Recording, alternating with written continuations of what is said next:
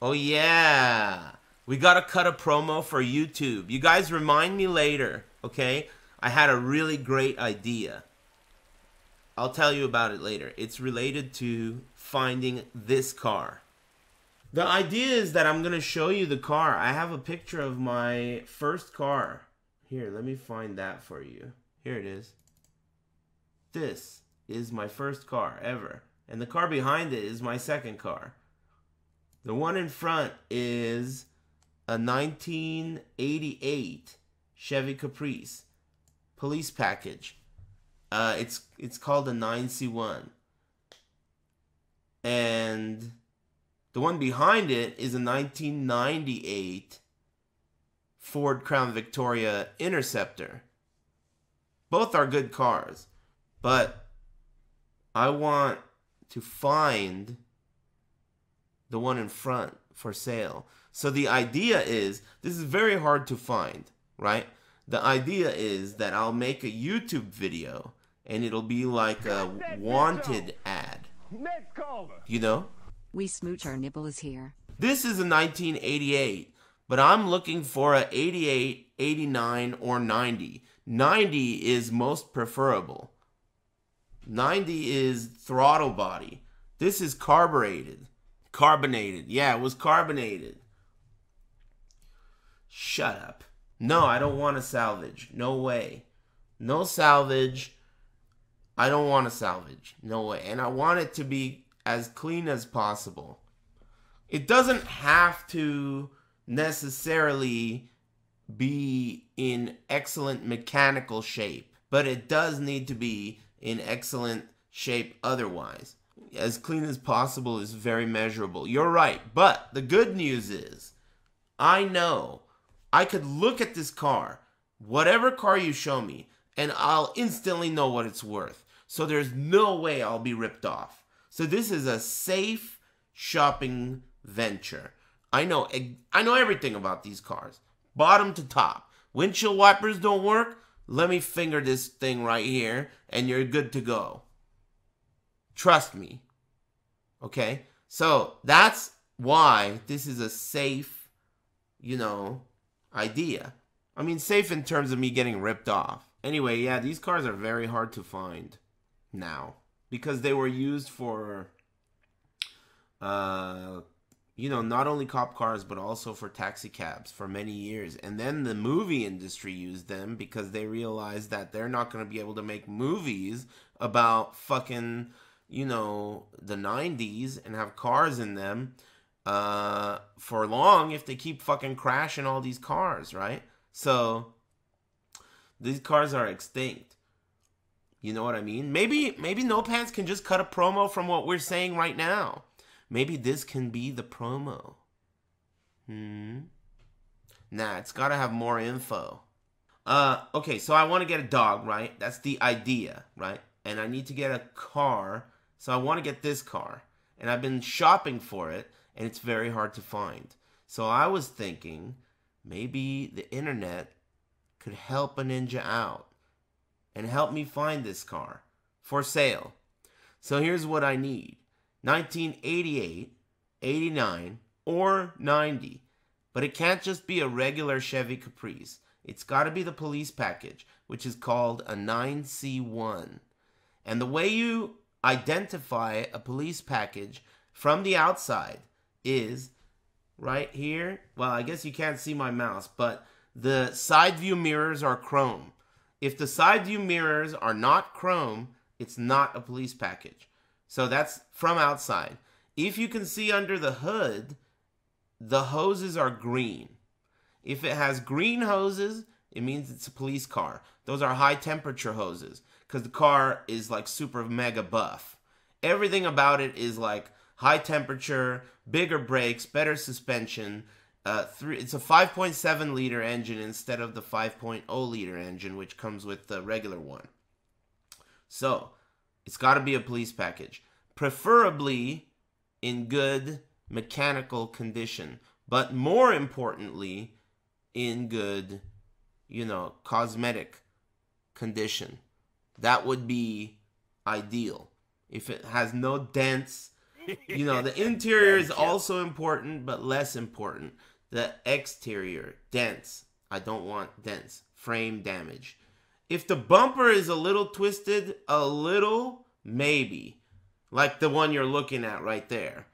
The front bumper was... Actually, you know, one time, I was like 15 when I bought this car, right? And I bought this car, at that time, what year was that? I don't even know. Maybe 1998. I bought this car in like 1998 when I was 15. This was my first car. I bought it for $500. Okay? And the back bumper, it didn't have a radio. I wanted to get a CD player. So I went to get a CD player. It was pouring rain. And the back bumper was already bent. It was like crooked. It was pouring rain. I paid all this money. I got the CD player. I was super pumped. I turned on another one, Bites the Dust by Queen. And I put the car in reverse and started backing up. And I crashed into a tree. And I was so sad because I spent all this money getting a CD player.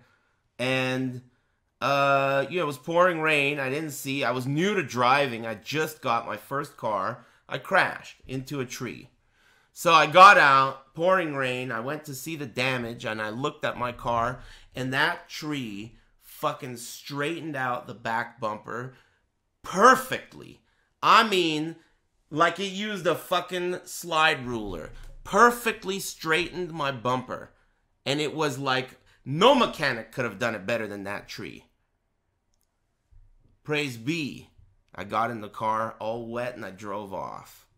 This was a sick car, dude. This is a really good car. Anyway, that's why I want to get it. I want to get it again. Because when I look at all these old beaters, right? I want to get my favorite one. So I know everything about it, right? And, you know, if it's anywhere in the U.S., as long as it's not rusty, I'm considering purchasing it and having it shipped. It's not out of the question, you know? So... if anyone has any leads, if anyone's grandma, you know, or anyone's dad, you know, maybe has a lead, has the car sitting in a garage, it will be in a truly well-loved home, for sure. So, I don't know, maybe let me know. Leave a comment and a like and a thumb. Cut. Did I forget anything? We can, like, I can say stuff now, and then No Pants will go and put it in the beginning like I said it smooth the first time. Price range is not necessary because I know what the car is worth. So when somebody says, hey, I found this car, I'm going to call the guy. I'm going to look at the pictures, and then I'm going to tell him, okay, look, I know you're full of shit. It's worth this much. Or I'm going to say, look, hey, I'll pay you, you know, if they're asking me for $1,000 and the car's worth $2,000, I'll pay them $2,000. That's the way it works. Because the cosmos is watching me, all right? And they know I know. So I want a good car, and I want to drive the car for a long time. A long time. And if I, you know, jerk this grandma off for $1,000, that car's going to break down. Guaranteed. No way around that. So, you know, I know what the car's worth. That's why I'm not worried about being ripped off. I just don't want it to be salvaged, no rust. I don't care about, like, if the windows don't go down or things like that. I don't care. If the ceiling is collapsing, that's common. You know, the cloth in the old Chevys, it'll collapse. Tears in the seats, kicks in the door panels. None of that's a problem.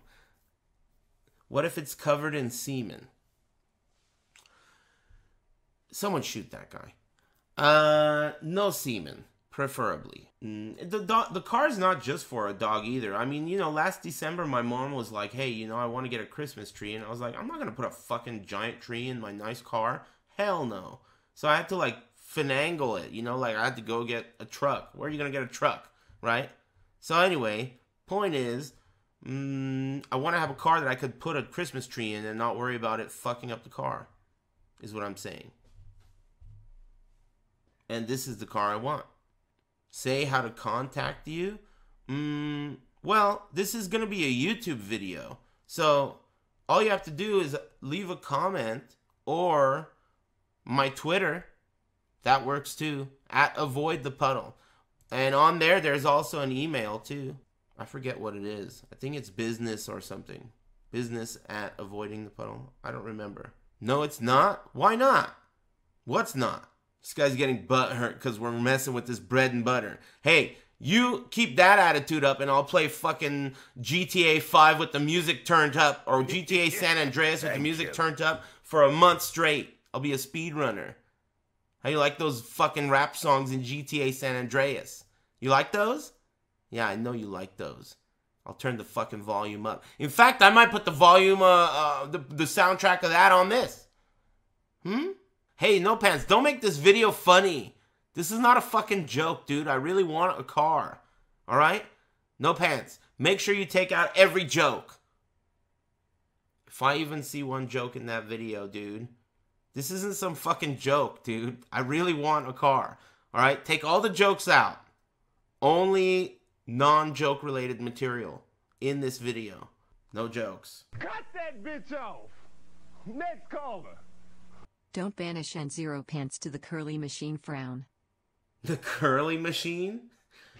Who said that? Did I say that? Hey, thanks, Trump Paul. He'll be alright. Smile. Don't worry about him. Shut up, face.